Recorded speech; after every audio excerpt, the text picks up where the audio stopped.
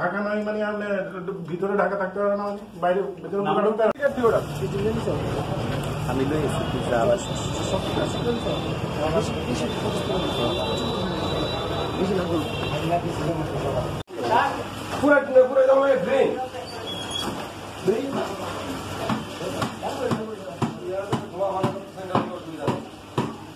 এখন টাকা দিই না, ঠিক আছে আপনার টাকা দিবেন, কাগজ তোমরা কইলে তোমরা শোনো না, তোমরা কইছি কাগজ দিয়ে রাখো সব।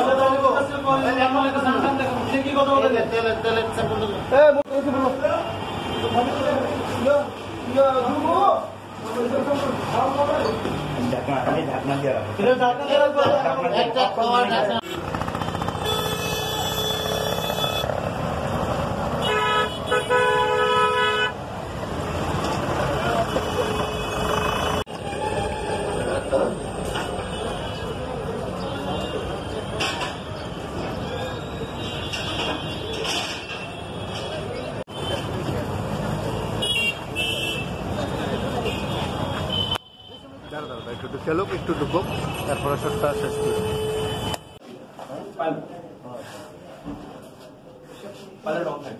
আমি বুঝেছি থেকে ঢুকলে তো চুপ বড় করা হলে ঢুকতেই পারবে। মালিকটা এখনো জোর পড়তেছে, পরিষ্কার পরিচ্ছন্ন রাখেন, তাতে আমরা সন্তুষ্ট। এই জন্য কিন্তু আমাদের বড় চেষ্টা, ওদের পরিষ্কার করবেন। ঢাকা ঢুকে এই কাজটিও কিন্তু ভালো না।